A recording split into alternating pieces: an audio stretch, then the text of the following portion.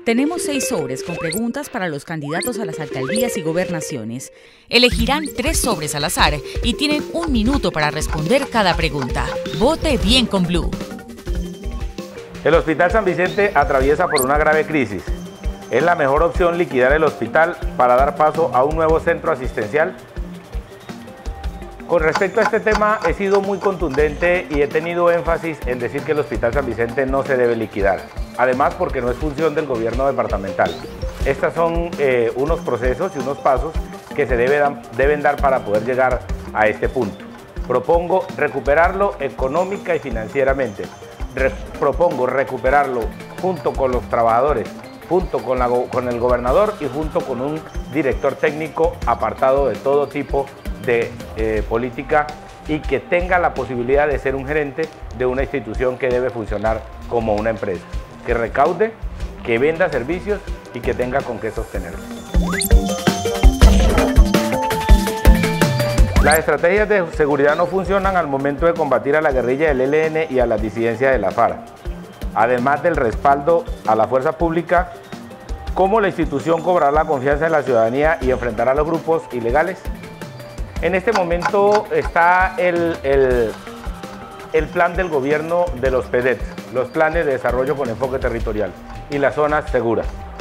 Con esto lo que se pretende es, a través de la inversión social, llegar a esos sitios donde hay presencia y donde no hay presencia, de la guerrilla, y no hay presencia del Estado. Con la oferta institucional, con la inversión de recursos, creo que se recuperará la confianza de las personas, porque empiezan a ver un Estado que está actuando, empiezan a ver un Estado que está ejecutando las propuestas que hicieron los mismos presidentes y todas las personas de la comunidad que hicieron parte de estas iniciativas. Entonces es así, con inversión social y además con presencia de fuerza pública, como pensamos a través de la gobernación y el gobierno nacional llegar a combatir estos grupos al margen de la ley que le causan tanto daño a nuestro departamento.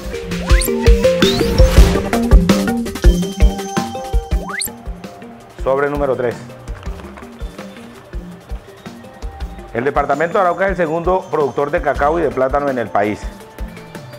Con limitados recursos y tiempo para la construcción de fábricas o similares, ¿cómo garantizará la evolución de este sector de la economía?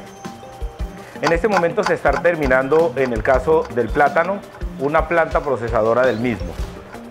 Es terminar esa planta, es dotarla para que procedamos a la transformación de este producto tan importante para el departamento.